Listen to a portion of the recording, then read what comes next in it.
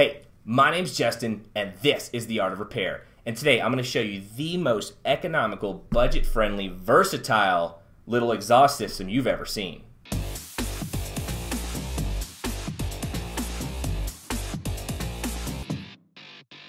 Alright, you heard me right. I didn't lie. I didn't twist the words. Good and cheap are in the same sandwich today, and boy does that sandwich taste good.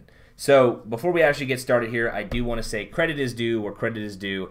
I got this idea originally from Richard Martin, who has an amazing exhaust setup at his lab and everything, and I was envious because for years and years I've been using BS little fans and all kinds of other crazy stuff just because my circumstance wouldn't really allow me to have a big, huge, loud exhaust system, okay? But this solves all of that. And it solves all of that in a way that literally costs like $70. And the closest comparable system is like $500.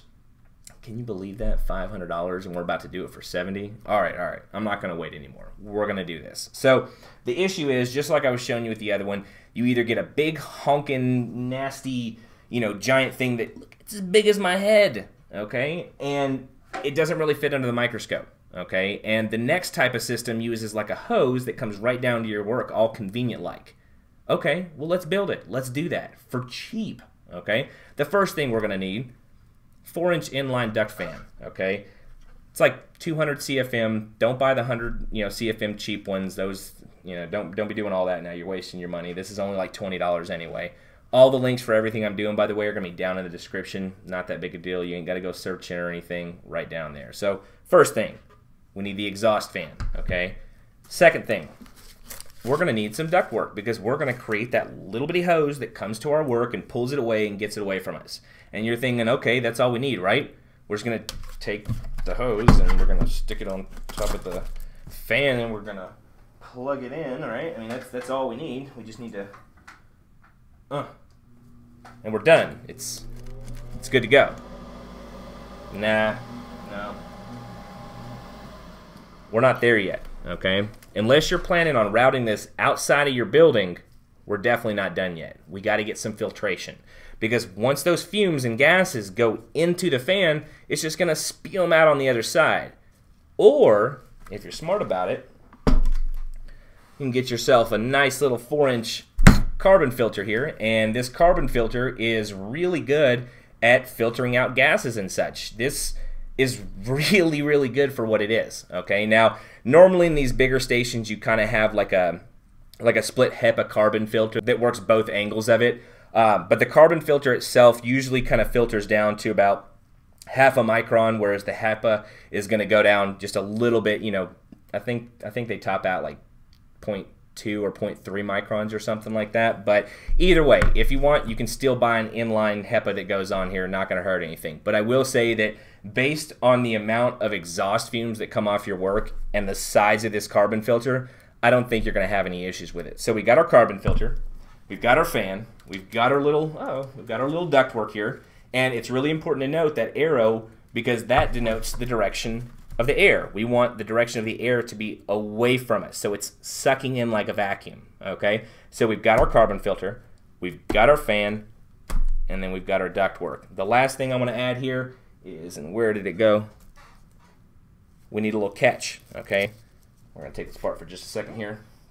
If we don't add the catch, what's going to happen is you're going to be working on something, and as you're working on it, something's going to get sucked into the little ductwork, and it's going to go all the way and hit the fan and make some sounds, and you're going to be like, uh-oh, what have I done? There we go. We're going to press it in a little bit. There we go. We got a little catch now. Okay, so we've got everything together. We're going to put it on the ground here, and we're going to test it. I will say that it's probably a really, really good idea to take some duct tape and kind of wrap it around to make it a little more airtight. We're going to set this on the ground right now. We're going to plug it in. And the cool thing about this is you can put it on like a foot pedal, you can put it on a variable control. There's all kinds of little doodads that make this even easier for you. Up to this point, I think we're at like 70 bucks for the entire build. It's not that big a deal. We're going to take our little hose here, we're going to put it on our desk, and we're going to switch over to the other camera so I can show you this. Got some dry ice here just so we can make a little smoke. And we're going to pour it in here, and you're going to get to see this thing work in action.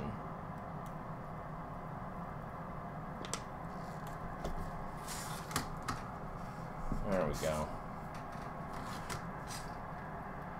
Now you tell me that this isn't going to work for your soldering, or really whatever else you're doing. I mean, this thing just sucks it right up, okay? It's a pretty simple build. There's not a lot to it. Like I said, the little carbon filter is going to do great for this kind of work. It's not like you're going to need anything crazy. One thing that I do want to say, though, is if you do have a multi-station where you have, like, more than one person working and you want to get the most bang for your buck, instead of buying 2 of these, what you could do... Oh, this one's kind of ridiculous. Oh, here we go. You could be like me and say screw it, and you could buy the big unit with the 8-incher on it and the giant 8-inch carbon filter, and this thing's got enough power to, I don't know, you can run 2 or 3 hoses through this thing and have a bunch of people working, okay? I will say this is absolutely 1,000% overkill if you're going to run 1 4-inch, you know, duct line on it. You're going to get a lot of backflow there, and it's not really going to work as well. But if you've got multiple people, it's the key. So anyway, like I said, everything's going to be down in the description. This is super cheap. This is the best, most efficient way to do this without spending like $600. So I hope you learned something today. I hope you took something away from this that's going to help you with your budget, especially if you're just getting started. If you liked the video, hit that like button. Don't forget to subscribe. If you're brand new to YouTube, you also know you got to come over and hit that notification bell. Don't forget, guys, if you're interested in any of the tools I use, check out the description below. I even have my own custom tools that I sell down there as well that literally do not exist anywhere else on the planet except from The Art of Repair. I also have a Patreon where you can help support the channel so I can create even better high quality content.